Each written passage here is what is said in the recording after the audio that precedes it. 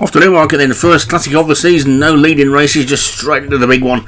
And it's the 1,000 guineas for 3-year-old fillies, of course. Got a big looking field for this one. I would like to say, I think it's probably quite open this.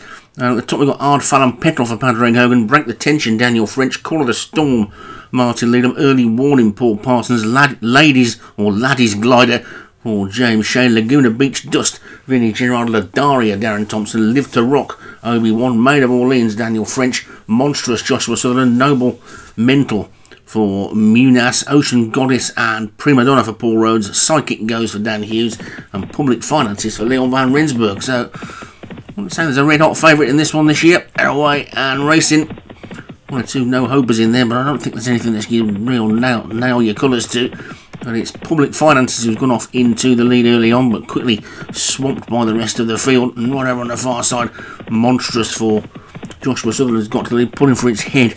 Wants to go quicker than the jockey wants it to. The way Josh's form has been in these big races, he'd probably be taking a second look at that one. Public Finances closest to us, was also a winner last time out. Hard Fallon Petals moved through into thirds. Keep your eye out for the Paul Rhodes horses. He always likes to do well in these classics. And I think Jim Murray said that he'd been looking at these and he hasn't even got a runner. So it's Public Finances in the lead at the moment from Monstrous right over on the far side. Those two are clear by about 3 lengths to Break the Tension, who's now third.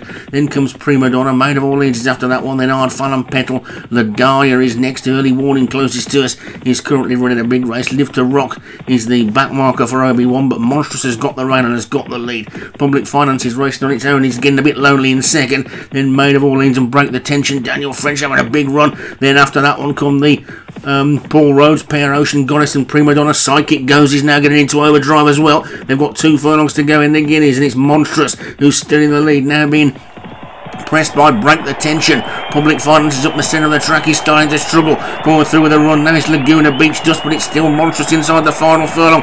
Monstrous from Break the Tension. Now Public Finance starts to get going again, but it's Break the Tension who's in front and shooting clear. And Break the Tension is going to take the 1,000 guineas. Break the Tension wins it. Close for a second. Psychic Goes, Laguna Beach Dust, Prima Donna 4th. Laddie's Glider ran a blinders, finished 5th, I think. And the usual suspects are run out of it.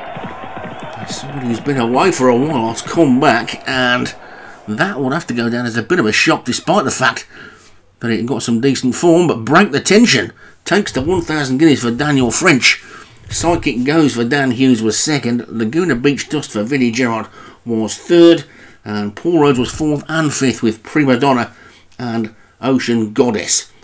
There you go, Daniel French, after a few seasons away, comes back and takes the 1,000 guineas. I've got a feeling I've always associated Daniel French more with a jumps than a flat, but anyway, I'm sure he'll be absolutely delighted with that one. Break the Tension.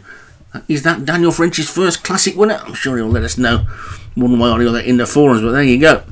Great start to the season. Classics was as the first classic. Doesn't go to one of the usual suspects, but goes to one of the lesser lights.